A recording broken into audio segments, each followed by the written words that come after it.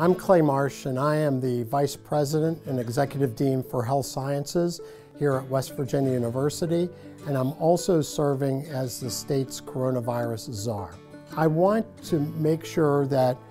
each one of you recognizes how important it is every year, but particularly how important it is this year for you to get your flu vaccine. We have the potential for a twin-demic this year, which is influenza with COVID-19.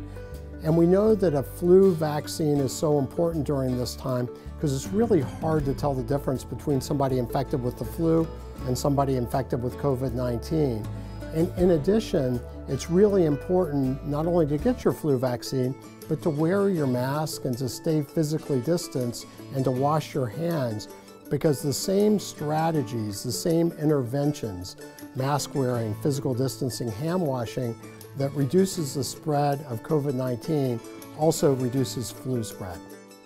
Flu vaccines are safe, and talk to your provider if you have any concerns,